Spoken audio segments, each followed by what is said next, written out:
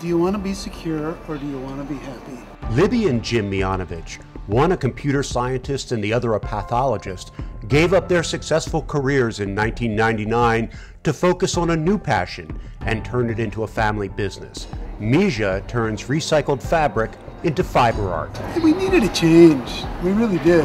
And we'd known that for a while. Yeah. And it just kind of got to It happened. a breaking point. Libby and Jim had no formal art training, but there were people out there willing to help them.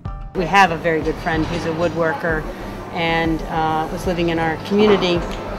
And we went to him and said, how do you do this? How do you make a living? And he was the one that really essentially introduced us to this whole world of shows and craft and all that. They realized that creating art from vintage clothing is what they wanted to do. They quit their jobs and spent the next 18 months fine-tuning the style of their work full-time. We start out by choosing the fabrics that are going to go together.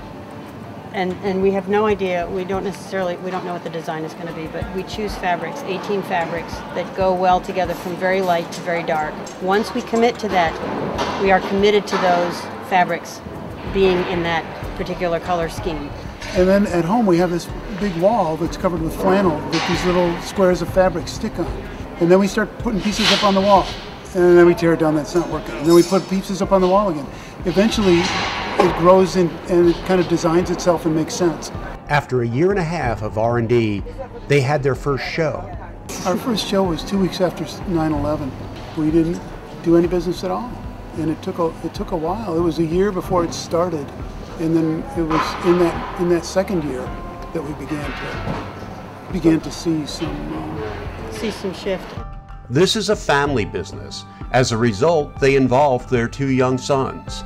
They actually have, through the years, worked in the studio, been paid to do jobs, and you know they've been part of the process. Today, 10 years after they started their business, Mija does well, and the Mijanovich's art is in demand at high-end craft fairs like here at the Washington, D.C. Craft Show, one of the top fairs in the country.